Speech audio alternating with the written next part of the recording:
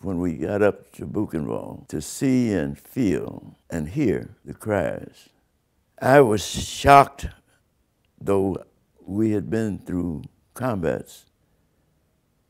And my imagination took me back, and getting some recall of my grandparents, of the experience of slavery, and having heard some of the anecdotes that they told. I began to feel this could happen to anyone, and think that in the long run, this is what happened to my ancestors, organized, systematic way. I was angry. I could speak a little German, and I asked them in tears, how could you let this happen? And they said, and I understood it in their language, Mister, it wasn't us, it was the Fuhrer, which made me furious.